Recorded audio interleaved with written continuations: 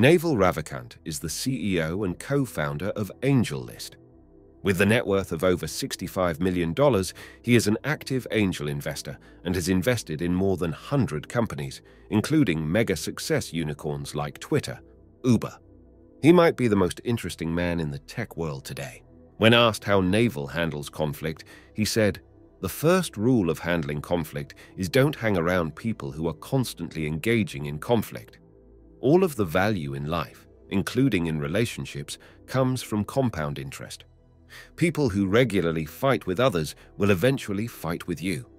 He said, he's not interested in anything that's unsustainable or even hard to sustain, including difficult relationships. In any situation in life, you only have three options. You always have three options. You can change it, you can accept it, or you can leave it. What is not a good option is to sit around wishing you would change it, but not changing it, wishing you would leave it, but not leaving it, and not accepting it. It's that struggle, that aversion, that is responsible for most of our misery.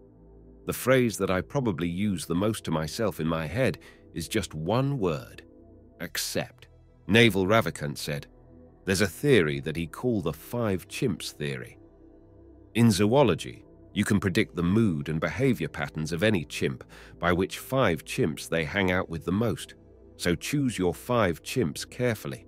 When asked to define success and happiness, Naval said, "If you want to be successful, surround yourself with people who are more successful than you are. But if you want to be happy, surround yourself with people who are less successful than you are." Born in India in 1974, Naval had moved to New York along with his family at the age of 9. Naval was raised by his mother for the majority of his childhood. Naval Ravikant learned about financial struggles early on. His mother juggled multiple jobs to support her 2 sons and attended night school in an immigrants trying to survive situation. While a young boy, Naval explained that he didn't have many friends and wasn't very confident. His only real friends were books. While it made for a difficult childhood, Naval realizes the importance of being different.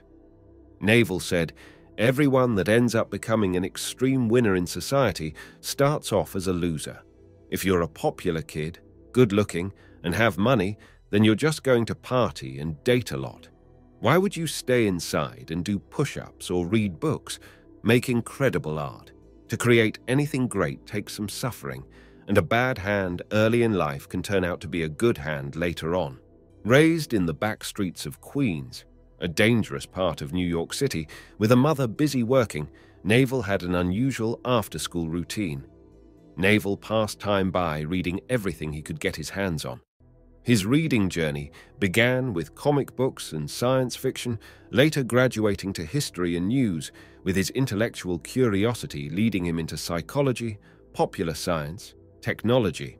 While in high school, Naval delivered Indian food for an illegal catering company to pay for college. One day, he had to serve at a birthday party of a classmate, which was incredibly embarrassing to be seen working while his peers celebrated. Naval wanted to hide away and die right there. Naval mentions this situation as kicking off his obsession with wealth, as he was envious that the other kids could enjoy the party while he had to work. Naval said he learned the importance of honesty from different places. When he grew up, he wanted to be a physicist, and he idolized Richard Feynman. He read everything written by him, technical and non-technical, that he could get his hands on.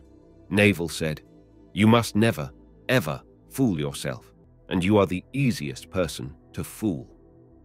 So the physics grounding is very important because in physics, you have to speak truth. You don't compromise. You don't negotiate with people. You don't try and make them feel better. If your equation is wrong, it just won't work. Truth is not determined by consensus or popularity. Usually it's quite the opposite. Naval said he finds that 90% of thoughts that he has are fear-based.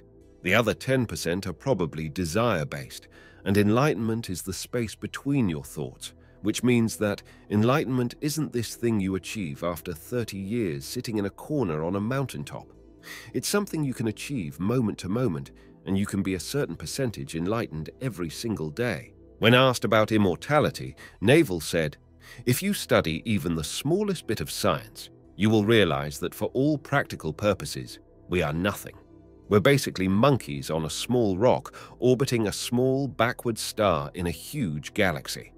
This universe has been around for probably 10 billion years or more and will be around for tens of billion years afterwards. So your existence, my existence, is just closer to zero. It is like a firefly blinking once in the night. Nothing that we do lasts. Eventually you will fade. Your works will fade. Your children will fade. Your thoughts will fade. This planet will fade. The sun will fade. It will all be gone. If you don't believe in an afterlife, then you should realize that this is such a short and precious life. It is really important that you don't spend it being unhappy. There is no excuse for spending most of your life in misery.